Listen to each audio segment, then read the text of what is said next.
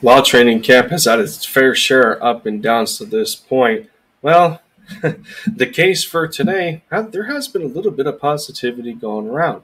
Well, minus my guy Grant Calcaterra going down with a hamstring injury and not really there being a timetable of his return to, well, my unfortunate disappointment as he was one of the guys I was watching at this point in time. However, that's not to say that the rest of the rookies haven't arrived, as Jordan Davis, Cam Jurgens, and, well, Nakobe Dean are making themselves pretty known.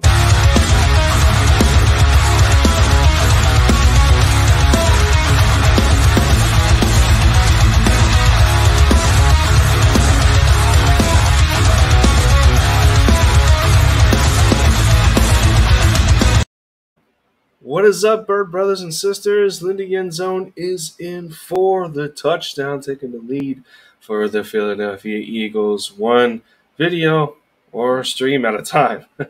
Yeah, I got quite a bit myself personally to catch up on in terms of content, and well, as the outside world gets a little busier around me, and some news on a bit of uncertainty going forward with a possible schedule change at my full-time job, and may compromise content in a sense of how I'm going to schedule it going forward, especially in terms of the Linc'd In Podcast every Friday.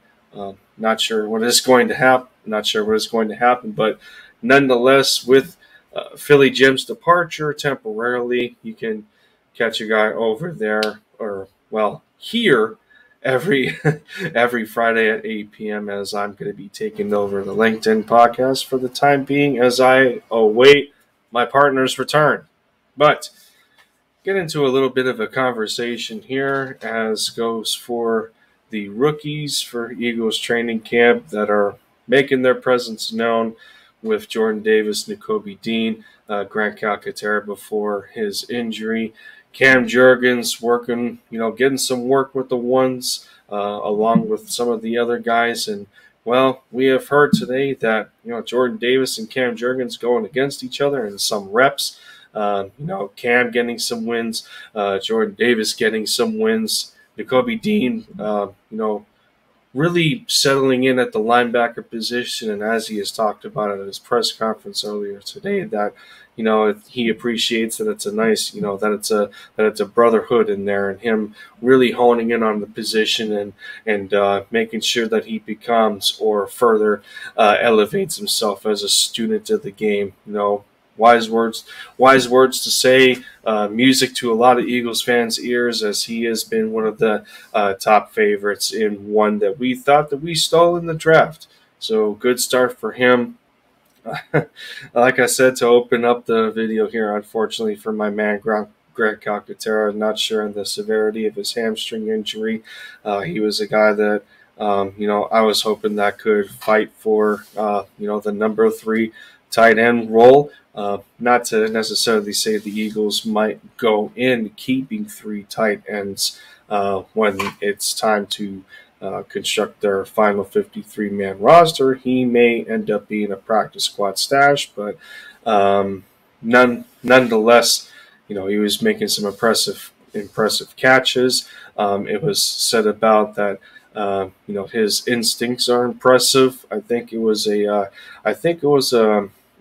don't exactly remember who was asked this question. It might have been the head coach, for all I remember. There was plenty of press conferences that I ended up watching. But between what the coach has been, saying in terms of how he's organizing the practices, the way we're watching the rookies continuing to build their stock going in. It's it's an awesome sight to hear, and even with some of the camp highlights, the short clips, it's an awesome sight to see.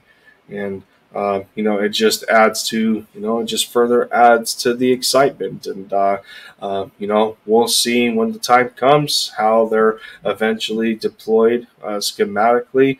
You have to imagine Jonathan Gannon is he's on cloud 9 right now with some of these guys, and as long as they continue to develop, we're gonna this squad could have an elite defense. Now, yeah, it's not a stretch. I don't think it's a stretch to say, but at the same time, when you have the amount of bodies that you do, the amount of opportunity that gives you, to have a number of rotations, so you're keeping guys fresh, and that's one thing that I've brought up in the past about a couple of streams. One of the reasons that made our Super Bowl year so successful is that you're keeping guys fresh coming off of the bench, and rearranging your rotations in that way. So if it ends up being the case with a guy like Jordan Davis, who, well, eventually, if you elevate his snap count, or Nakobe Dean starts to challenge TJ Edwards at the Mike linebacker position,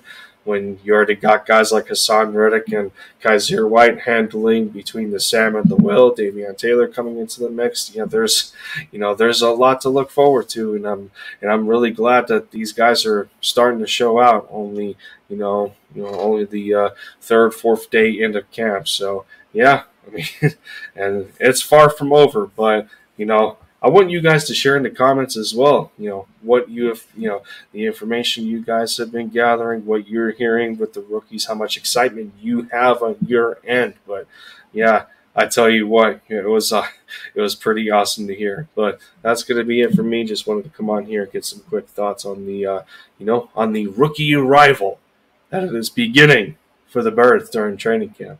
And with that said, I'll catch you guys in the next video. Appreciate you watching. Fly Eagles Fly, bleed green. You already know the deal. Take care of yourselves on this Monday, everybody. Have a good night, and I will see you next time.